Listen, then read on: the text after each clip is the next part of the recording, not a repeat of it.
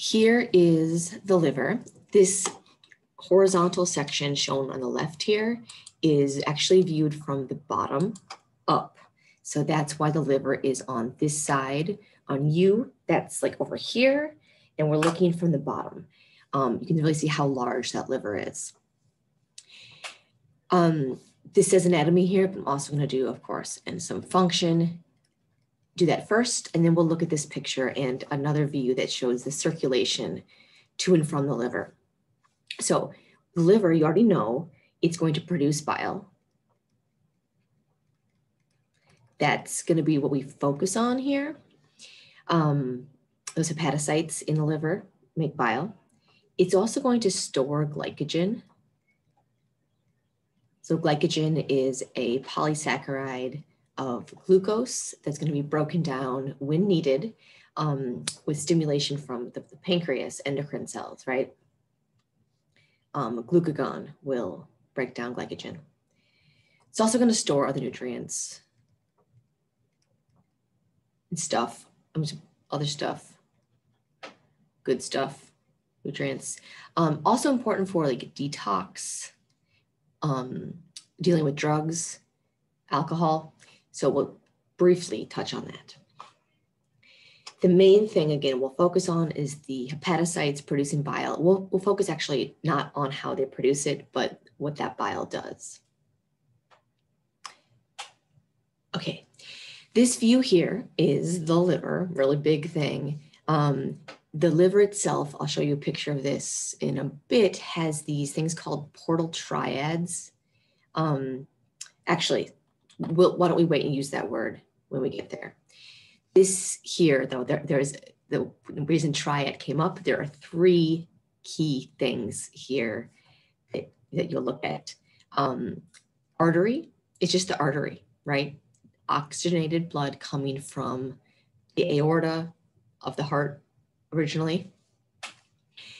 Portal vein, that's actually an incoming vein. A portal vein is different than a vein. It's this portal system, kind of like your hypothalamic portal system, local, deliberately shutted from the digestive system to the liver. We'll look at this again in the next slide. Different from the portal vein is the hepatic vein. This is what's going to go to the heart. This is pretty much fully deoxygenated. This incoming vein here is only partially deoxygenated. The last piece of this triad here is the hepatic duct, right? That is going to carry bile to the small intestine and or gallbladder. So let's look at this piece, this hepatics, this circulation with a better picture. Here it is. Okay, could you label things on this picture? Start labeling, see if you can do it. Right? What else would you know right away? We've got an artery going to the liver. That's going to be your hepatic artery. Remember, hepatic refers to the liver.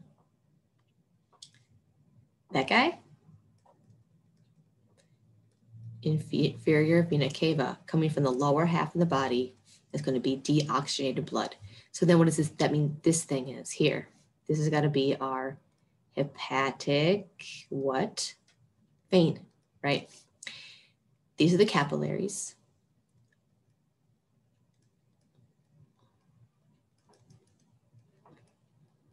That allow for exchange at the liver. Come back to that in a moment. Oxygen and carbon dioxide are going to be two things that are exchanged. I have here labeled digestive tract arteries. So you probably could guess this is going to be our capillaries of the digestive tract. What is exchanged in the capillaries of the digestive tract? Oxygen, carbon dioxide. So here we're going to have O2, CO2, right? But what else? We're going to have absorption of nutrients. So nutrients are going to be absorbed from the digestive tract. Nutrients are now in this thing right here. What is this? Our hepatic portal vein. Here it's blue, but this is actually partially deoxygenated. So actually we're going to provide some oxygen to the liver through this system as well. But I don't care if you know that, because you've also got your hepatic artery, right? The liver needs oxygen.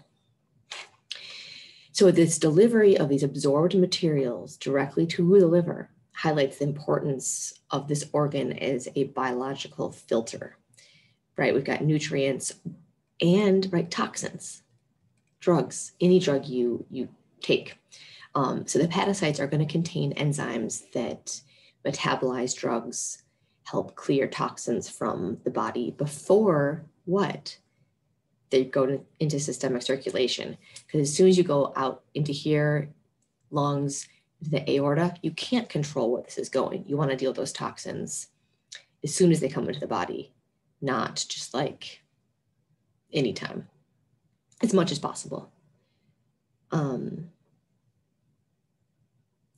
this is actually a reason why with drug doses, if you take an oral form, you have to take a higher dose than if you do a intravenous, right? Because intravenous is going directly into your bloodstream, not directly to the liver first.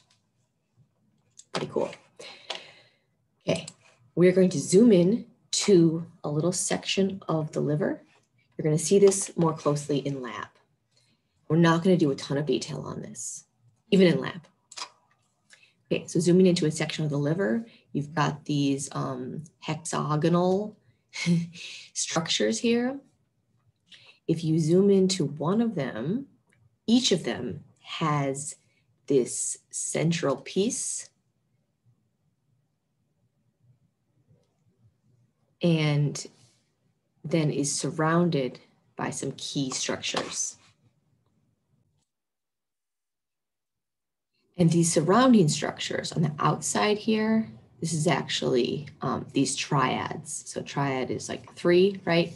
That's going to be, you can't see them on this picture, but they're like out here somewhere. Central vein, we'll come back to.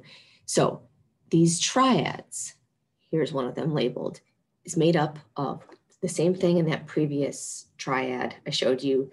This is the level a lot more zoomed in. Those triads branch to form triads that connect to each of these hexagons.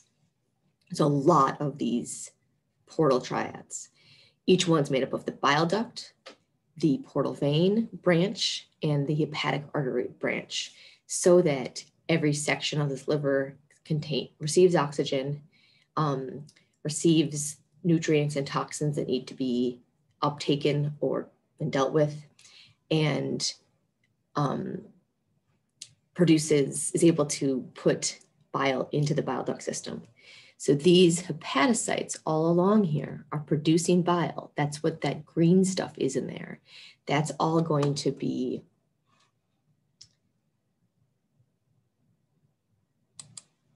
that's all going to be shunted to this bile duct and then meet up.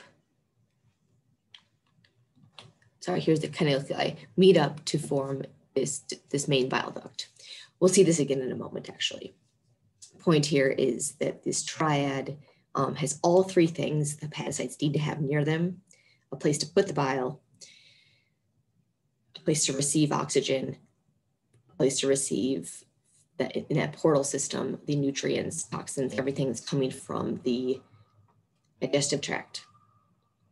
In the center of each of these hexagons is the central vein, where all of the deoxygenated blood is going to end up from this whole system and go to the hepatic vein, then to the inferior vena cava. I'm not going to test you on any of this anatomy. I want you to, in lab, you will see these triads and basically note the function of the liver and hepatocytes overall.